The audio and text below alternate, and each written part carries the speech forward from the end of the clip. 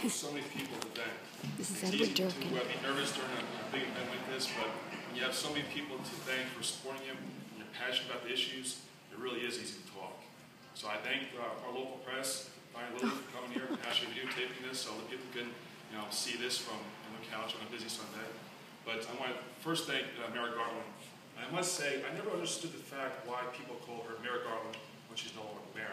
But now I know why, because she has not stopped working for the town of Caldwell. She really is Mrs. Caldwell. She's a great lady. I knew I was going to be in good company. My good friend, Glenn Luciano, our freeholder, said, Ed, I think it's time for you to get involved in politics. I said, okay, you're out celebrating something. I think the Giants were doing well or something like that. But I knew I would be in good company. I met Mrs. Garland, Merrick Garland. I met Tom Garland. I always knew Jeff Curley. And I spoke to my cousin Chris. I reached out to him, Honorable Chris Durkin, who has been more of a mentor than anything else.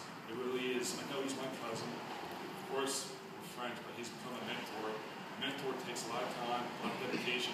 He's been an absolute great friend, mentor throughout the process.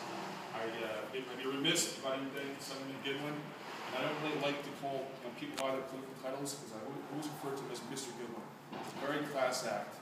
He's been a big supporter of the Irish community, big supporter of New Jersey. Obviously, Chris here, Jeff Curley.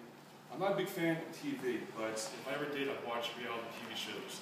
And the only show I watch, if they ever came approach me, would be The Ultimate Family, and that would definitely star the Durkin family. I am a huge, huge, huge fan of my entire family. Of course, we bump against each other on certain topics, but when push comes to shove, I call them before I call 911. They have always had my back.